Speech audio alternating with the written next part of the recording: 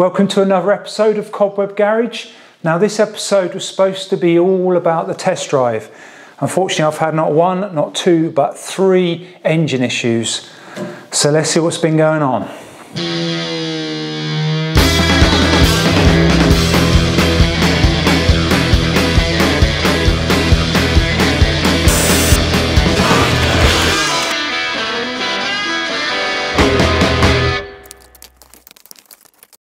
The few times I've started the scoot up, I've been getting some oily petrol coming from around here, and also you can see here on the exhaust there. Initially I thought it might be coming from the spark plug, but I've taken it out and I cleaned around it and it's absolutely immaculate now, so I don't think any oil is coming out of there. So the only thing, possibly the exhaust, but that doesn't look too bad either, too oily. So I think it must be the head or head gasket. So unfortunately I'm going to have to pull this cowling off, which involves taking the exhaust off, taking the shock absorber off, a few bolts, and then the cowling will come off. Hopefully I'll get a better idea of what it is. What a pain. So this is the engine cowl. It's obvious where the oil, or the area the oil is coming from. It's around near the spark plug. However, when you look at the spark plug hole, I did clean it up yesterday before the test drive, and it's pretty darn clean. So I don't think it is coming out the spark plug hole, but just moving back a bit, and where the head meets the barrel, that is definitely oily. So I think that is the issue, and I'm going to pull the head off. Got the shock off, rear shock. The head is off, and a couple of things you notice. You can see actually exactly where the problem was coming out. That's the right way up, and basically it was shooting out the top, which was near the spark plug hole, which was confusing me. But the other thing you notice is there is no gasket there. I've been in contact with my friend Neil at Bristol Lambretta Club. He's been sort of giving me some advice as we go along with this, and he's just texted me to say he might have a gasket. So there's a chance we can get this back together again tonight. Come on Neil, you're a good man. So I've nipped over to Neil's place and I've picked up the gasket. Also a bit of gasket sealant, which he recommends to smear a little bit of on there, on both sides. And also he gave me some solder, and that is to do what they call a squish test, and just to find out the gap between the top of the piston and the bottom of the head. So I will be doing that in a second, but first of all I'm going to give this head a clean up. I think I'm going to use a bit of wire wool and then a bit of wet and dry paper to get it nice and smooth. Got this head cleaned up pretty nicely with just some fine wire wool and a bit of WD-40 for lubricant. That came out pretty good.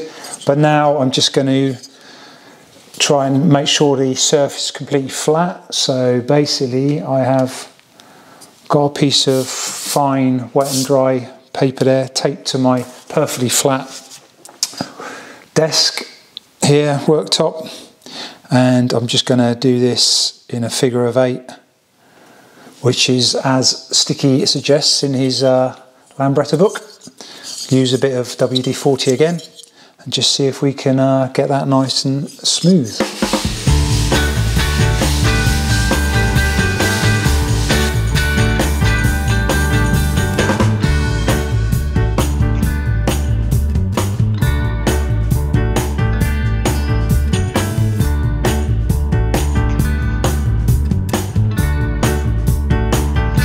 Well, I've been working on this head for a little while, and hopefully you can pick this up on camera, but it's cleaning up beautifully, and the only slight area now is this top bit, which is exactly where the oily fuel was coming. So that's obviously a low spot there. So I'm just going to keep going with this. Hopefully we'll get down to that low spot.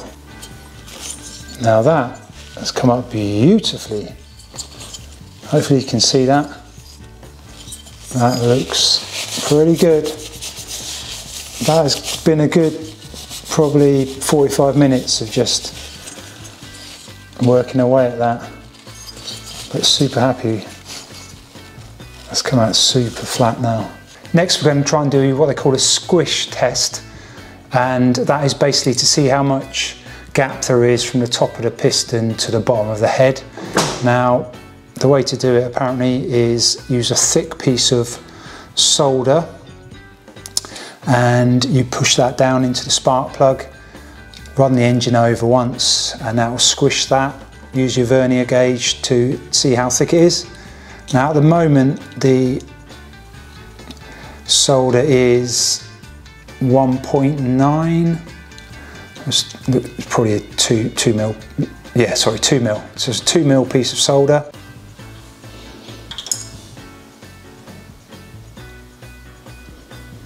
There it is going in through the spark plug hole, and I've never done this before, so anyway that's obviously hit the back.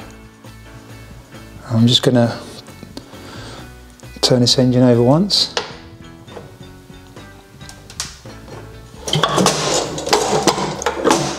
I've got my squished bit of solder here and my vernier gauge, and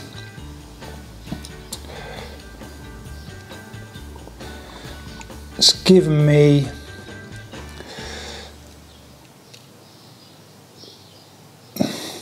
between sort of 1.3 and 1.4 mil of squish, but I don't know if you can see that, hold on.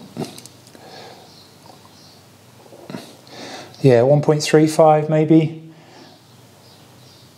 but that squish is with no gasket. So the recommended squish is between 1 mil and 1.5 mil, and I've got like 1.35, 1.4 with no gasket. So any gasket I put in there is just going to push me over the top of what I should have. And looking online, there's a lot of people that run these engines without a gasket at all. Basically the theory behind it is that when these were built, the engineering process wasn't that precise, so the gasket would take out any sort of intolerances with the head and the barrel. But if you can get that engineering right, and hopefully what I did with the emery paper or the wet and dry paper on a flat surface, hopefully I've got that head completely flat now and got rid of any imperfections in the head. So I'm going to try and reassemble this with no gasket, just with some sealant that I've got. And Neil gave me this sealant, I hope you can see that, which is supposed to be the best one. However, again online, some people like this, some people don't, but this is what I've got. So I'm going to smear a bit of this sealant. I think it's actually a like a compound rather than a sealant, but anyway I'm going to smear that on there, reassemble the engine, and just hopefully that's stopped any issues and it'll be right. If it's not, then I'll get hold of, I think you can get a 0.3 gasket, so I'll try and get hold of one of those, which will push me over the top, but I'll push it up to about 1.65, 1.7, so a little bit more than the 1.5 that's recommended. Anyway, for now I'm going to put it back together, and I just want to get it at least going for this weekend to give it a test drive.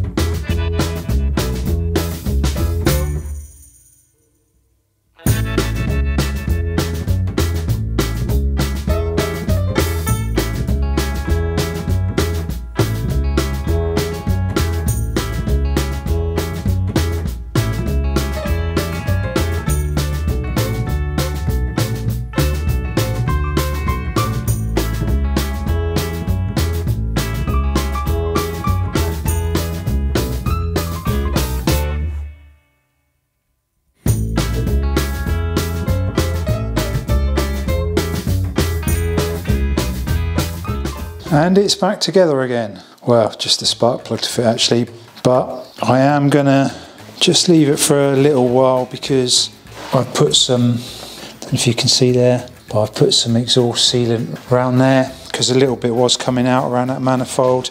I think that's normal with those exhausts. They're kind of held onto the manifold with a couple of springs and they tend to leak around the manifold. So I'm gonna go in, I think, have a cup of tea and try and give it a start in a couple of hours' time. We have good news and we have bad news. The good news is my leaky head seems to be okay now. I think I fixed it. Quite pleased with that bit of machining I did there. Well, rubbing it on some sandpaper anyway, but there's no more leaks from the head. I took it for a test drive yesterday, again, just round the block near my house, and this engine is whooping my ass because, yeah, it's in bits again. I'm not sure exactly what the issue is, but what I do know is this clutch is toast. Absolute state. So I'm thinking I'm hoping it's clutch related, the problem. Basically, I kind of just lost drive to the wheel, if you like, and the kickstart would work sometimes, not other times, as in turning the engine over. I don't know, there may be something more serious, but pulling this chain case off, the side case off, and looking at this clutch has definitely had it. I mean, those clutch pads are black, gnarly, it's bit gritty, it's just horrible. One other issue I noticed as well is that the kickstart arm on the inside there has been rubbing on the outer clutch plate. Apparently a lot of people grind this back a little bit, so I'm going to give that a go. I think it looks like it has been ground a bit already, but I'm just going to grind that off a little bit more. And we're going to throw a new clutch in. My friend Neil is on his way over tonight, and in preparation I'm just going to give these clutch plates a good clean up because I think he's only bringing over the cork clutch plates. So just been investigating where this kickstart shaft has been rubbing on the clutch outer plate, and basically I don't have any engineer's ink, but I just used a bit of red emulsion paint, put onto this outer plate and put the crankcase back on, and you can see exactly now where it's been rubbing. So I don't need to grind. I don't know who ground all this bit away previously, but that obviously isn't, well, it's not an issue anymore anyway, so I'm just going to grind a bit more there where that paint is. So that's it, and don't worry, that's just emulsion paint. That's just going to wipe off with a bit of tissue. Just trying to minimise any debris going into the engine case, so I've just put some plastic around there, taped it, and that is the area I'm going to grind off a little bit.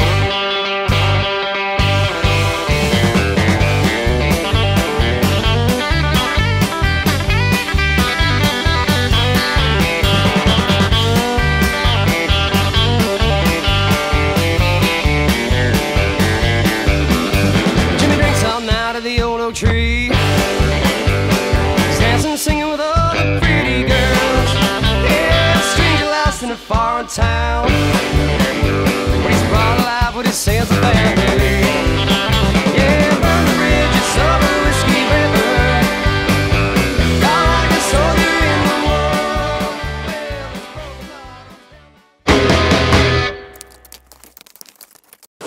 I'm not sure if you all saw my short video where I rebuilt the carburettor on the Scoot. Well, it worked perfectly for a little while, and then it just started peeing out petrol again. So I just kind of had enough. The other issue I had with the original carburettor as well is trying to find an air filter which would fit on it and still allow the flip loop to come up. The issue is when I lift the loop up, I don't know if you can see that carburettor in there, but basically the air filter hits with the side panel. So I've bitten the bullet and I've splashed out a little bit and brought a brand new Dellorto carb. So with the original carburettor, I have been told that they just don't work well without a proper air filter on. Obviously the Dellortos, you know, everyone runs them without an air filter, so I can do that or put a simple gauze on anyway, which will then allow my flip loop to work correctly. Also should give me some better performance and all the rest of it.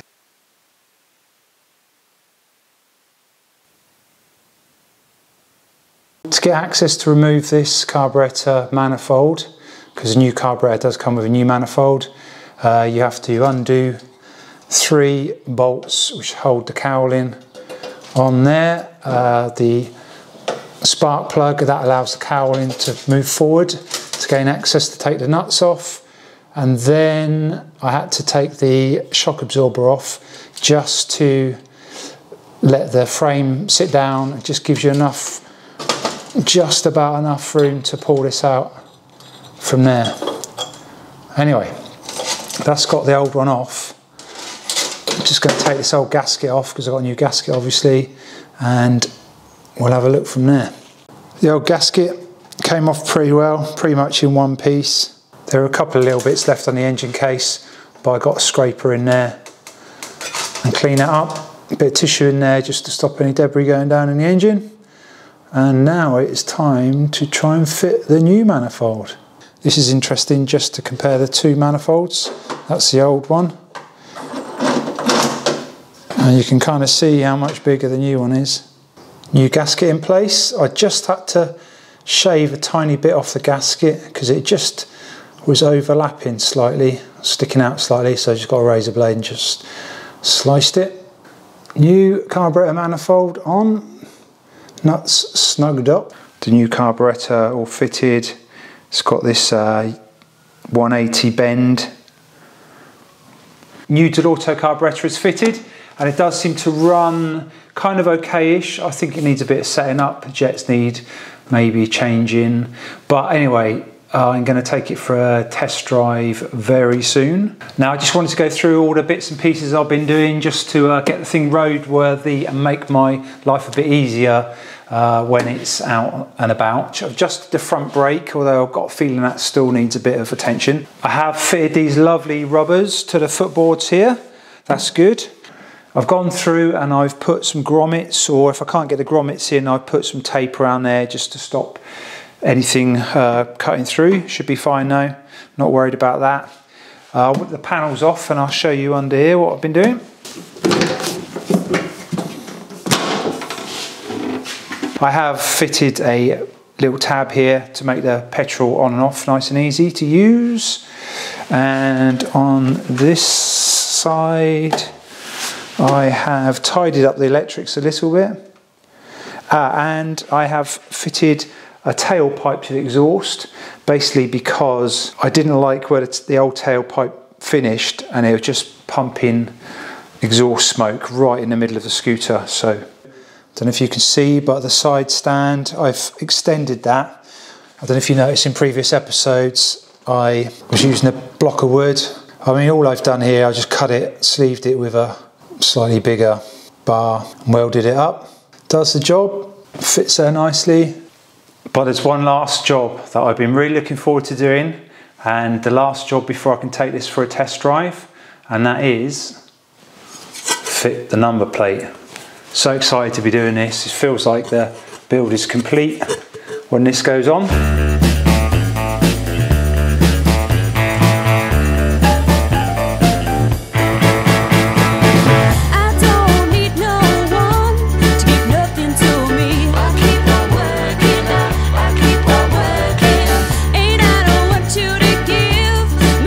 Thanks so much for watching this episode of Cobweb Garage. Don't forget to hit the subscribe button. Find us on Facebook and Instagram. If you want to support the channel, we do have these lovely t-shirts available. The link is below. We do ship those all over the world, and they're just 10 quid plus the shipping in fitted and regular versions. And yeah, next time it'll either be a test drive or possibly a dyno, but tune in again. See you soon. Thank you.